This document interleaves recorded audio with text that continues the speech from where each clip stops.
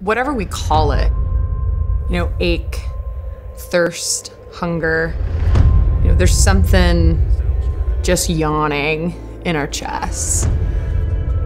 It's this eternal question I have, like, how can I be sure I'm actually saved? There is only one who's come down from heaven to suffer, to die. Jesus knows the way to eternal life.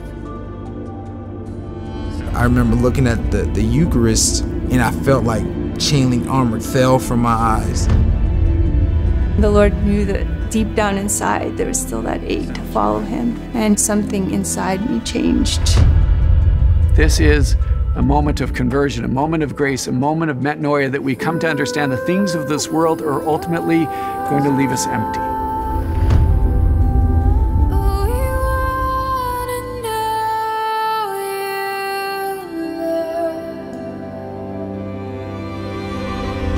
The life of the Trinity is revealed in the person of Jesus, and particularly that vision is opened through his passion, death, and his resurrection.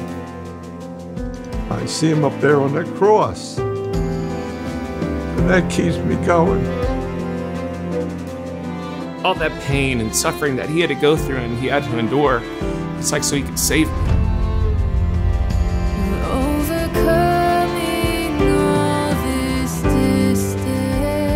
Jesus calls us out of this tomb.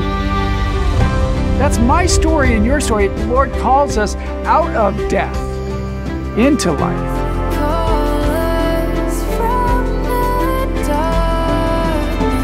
I want so much more of God, but I have to give up so much more if I really want it.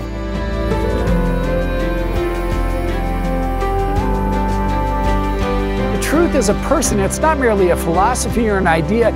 It is a person. And this is important for each one of us, because we're going to stand before the Lord and he's going to ask us, who do you say that I am?